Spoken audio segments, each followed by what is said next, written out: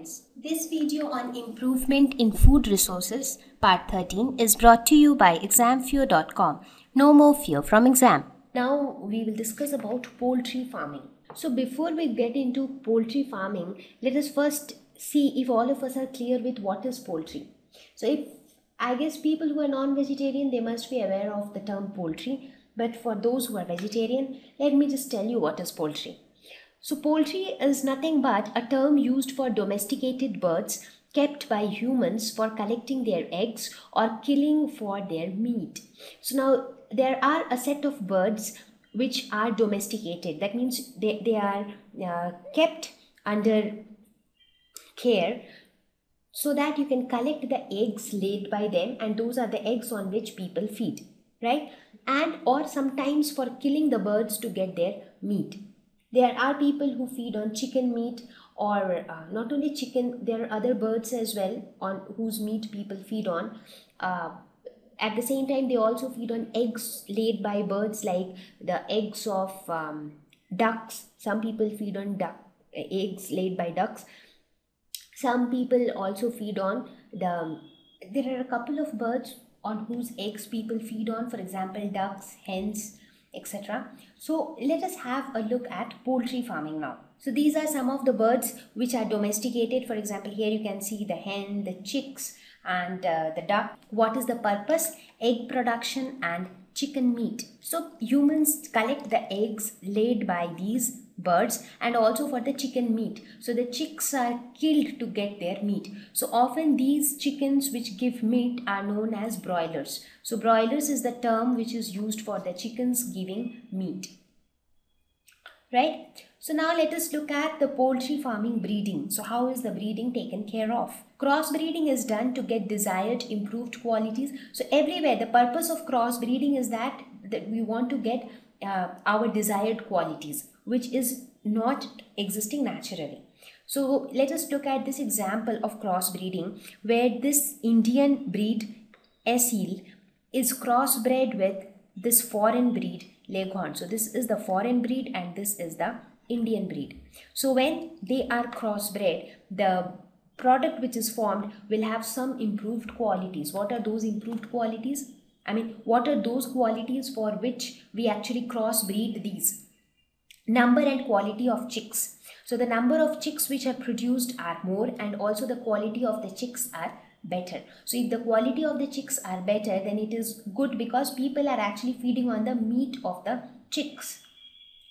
Dwarf broiler parent for commercial chick production. So the chicks which are produced, they are smaller in size. Dwarf means small in size. So if the broilers are small in size, it helps in chick production commercially, because the small broilers are better for commercial selling.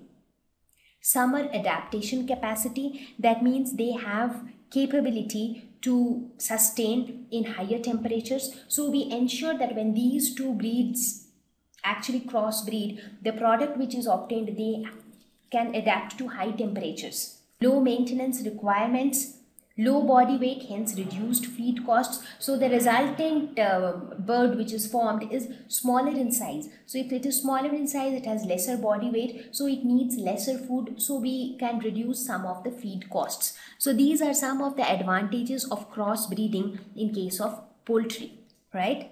Okay. Now let us talk about the broilers specifically. How care should be taken of the broilers, because broilers are the one on whose meat the humans will directly feed on.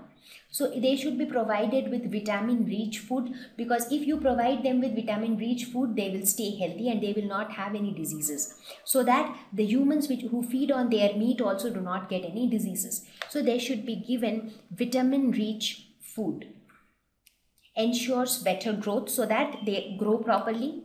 Avoid mortality. So broilers should not die, because these broilers, if they die because of some disease or something, then that is a kind of loss, right? So people don't want them to die, so it should avoid mortality. That is why they should be given good food, they should stay healthy, and then they should be killed, and the meat is eaten by the humans. Sent to markets for meat purposes. So that is the purpose of the broilers. Now let us look at the poultry farming, which deals with the egg production. So broilers are those on whose meat people feed on. Now this egg production is the one, the birds which are kept and taken care of and their eggs are collected.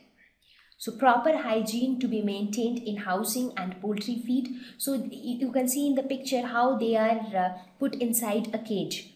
But at the same time, cleanliness and hygiene should be maintained inside the cage. Otherwise, the eggs might get some kind of infection. And again, when those eggs are eaten by human beings, they can also get some kind of diseases. Right? So proper hygiene should be maintained. Disease and pest control measures to be adapted so that these birds do not get any kind of diseases, because if they get some kind of diseases, the eggs laid by them might also have some kind of diseases.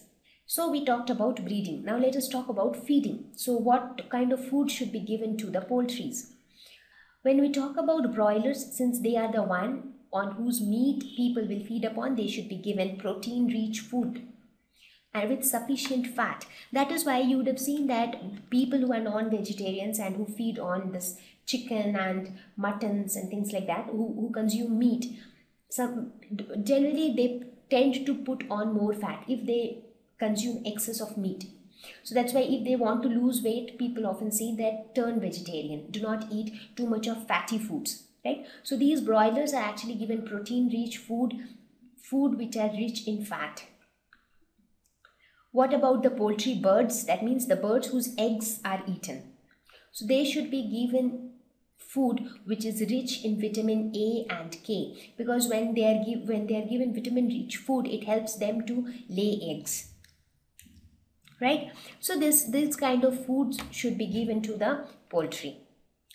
Now is disease control. How do we control diseases? So for disease control, almost the same things for all types of animals. Cause of the disease here also nutritional deficiencies. Maybe if they do not eat proper food, they can get diseases, because when we do not eat proper food, we don't get the required nutrients. Our body tends to become weak and we become more prone to diseases. So the same concept is true even for the poultries. Microbes like bacteria, virus or fungi. So these kind of microbes can also cause infection and diseases in them. Parasites, again, which can affect their host body and cause diseases. What are the control measures? Cleanliness and proper hygiene, use of appropriate disinfectants.